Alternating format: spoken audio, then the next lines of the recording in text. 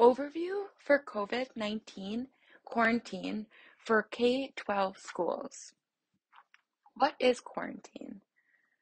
Quarantine is a strategy used to prevent transmission of SARS-CoV-2, the virus that causes COVID-19, by keeping people who have been in close contact with someone with COVID-19 apart from others. People quarantine when they have been exposed to the virus that causes COVID-19, based on their vaccination and booster status or history of prior infection in the last 90 days. Quarantine means staying home for at least 5 days after exposure to someone diagnosed with COVID-19.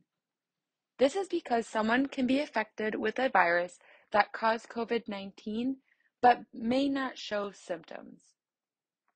Even though someone may not show symptoms, they can still spread the virus. Quarantine is different from isolation. Isolation is used by someone who has symptoms of COVID-19 or tests positive for the virus that causes COVID-19, even if they don't have symptoms. Isolation helps prevent transmission of the virus by separating people infected with the virus from those who are not infected. If someone takes a diagnostic test for COVID-19 and tests positive for SARS-CoV-2 or develops symptoms for COVID-19, regardless of whether or not they have tested positive for COVID-19 while in quarantine, their status will shift from quarantine to isolation.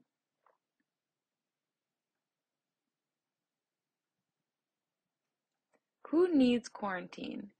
People who had close contact with someone with COVID-19 should follow CDC recommendations to protect themselves from others.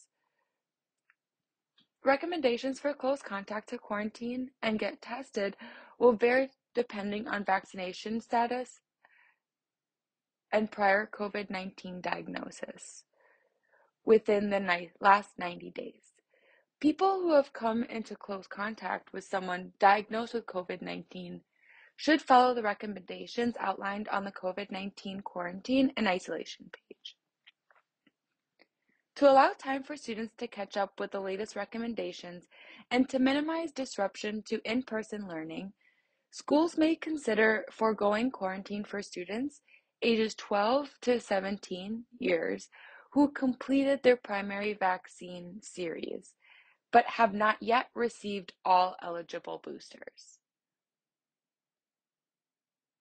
Everyone who is a close contact should wear a well-fitting mask around others and watch for COVID-19 symptoms for 10 days from the date of their last close contact with someone with COVID-19. The date of last close contact is considered day 0. They should also get tested at least 5 days after having close contact with someone with COVID-19 unless they had confirmed COVID-19 in the last 90 days and subsequently recovered. Those who test positive or develop COVID-19 symptoms should follow recommendations for isolation.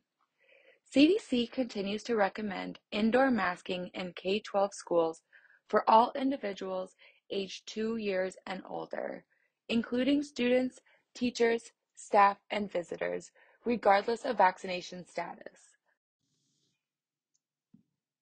The school should ensure that there is a plan for people identified as close contacts to stay masked at all times indoors until 10 full days after their last close contact to someone with COVID-19. During times in the school day when students or staff members may typically remove masks indoors, such as during lunches, snacks, band practices, etc., have a plan for them to adequately distance from others and ensure they wear their masks when not actively participating in these activities, such as when they are not actively eating. What should a student or staff member do during quarantine?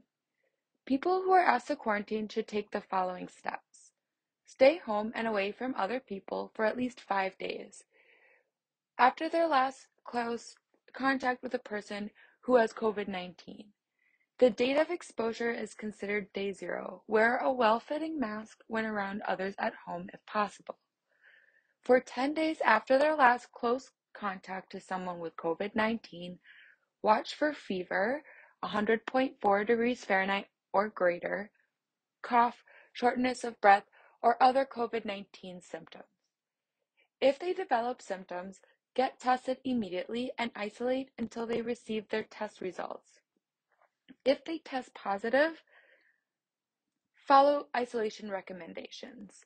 If they do not develop symptoms, get tested at least 5 days after they had close contact with someone with COVID-19. If they test negative, they can leave home, but continue to wear a well-fitting mask when around others at home and in public until 10 days after their last close contact with someone with COVID-19. If they test positive, they should isolate for at least 5 days from the date of their positive test if they do not have symptoms. If they do develop COVID-19 symptoms, isolate for at least 5 days from the date their symptoms began. If they are unable to get a test 5 days after their last close contact with someone with COVID-19, they can leave their home for day 5 if they have been without COVID-19 symptoms throughout the 5-day period. Wear a well-fitting mask for 10 days after the date of last close contact when around others at home and in public. Avoid people who are immunocompromised or at high risk for severe disease and nursing homes and other high-risk settings until after at least 10 days. If possible, stay away from the people they live with, especially people who are at a higher risk for getting very sick from COVID-19, as well as others outside their home throughout the full 10 days after their last close contact with someone with COVID-19. If they are unable to quarantine, they should wear a well-fitting mask for 10 days when around others at home and in public. If they are unable to wear a mask when around others, they should continue to quarantine for 10 days. Avoid people who are immunocompromised or at high risk for severe disease and nursing homes and other high-risk settings until at least 10 days. Please visit CDC's COVID-19 quarantine and isolation page for general guidance on quarantine. Can a student or staff member continue to go to school while in quarantine? No. CDC recommends students and staff who are asked to quarantine should not go to school or school events in person during their quarantine period unless they are participating in a school-sponsored Test to Stay program. How should Test to Stay be implemented in light of the updated shortened quarantine and isolation timeframe?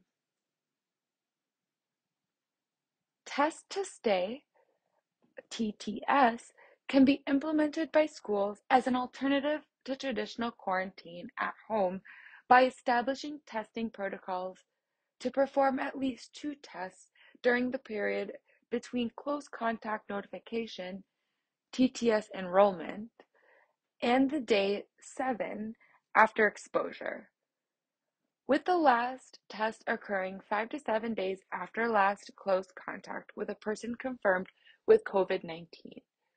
For more information about TTS, visit What You Should Know About COVID-19 Testing in Schools.